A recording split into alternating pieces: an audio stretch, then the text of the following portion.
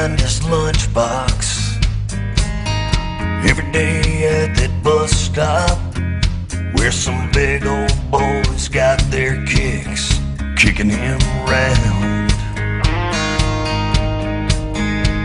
He was scared as hell of that recess bell. That playground was more like a battlefield, and he knew he'd get himself killed if he didn't back down. With black in his eye and blood in his mouth, on the way home, all he thought about is we could have been teammates, we could have been friends. You could have made a difference, you could have stepped in.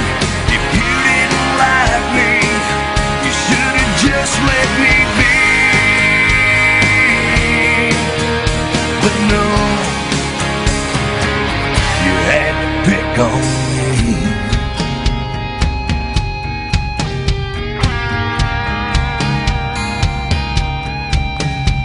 She heard them laughing about the way she looked in the hallway at the high school.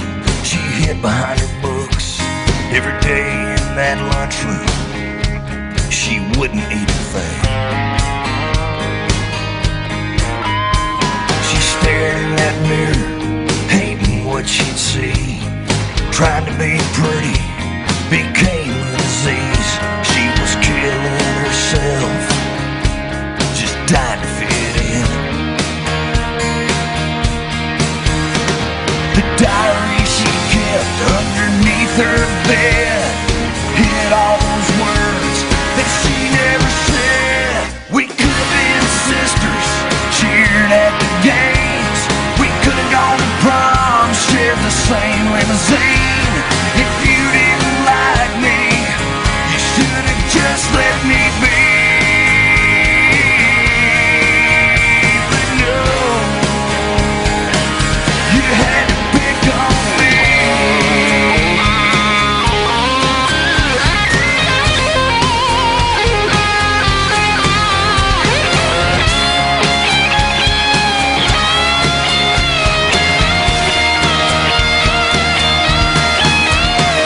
It's time to make a stand, take responsibility, 'cause it's gotten out of hand. There should never have to be another child's headstone that might as well read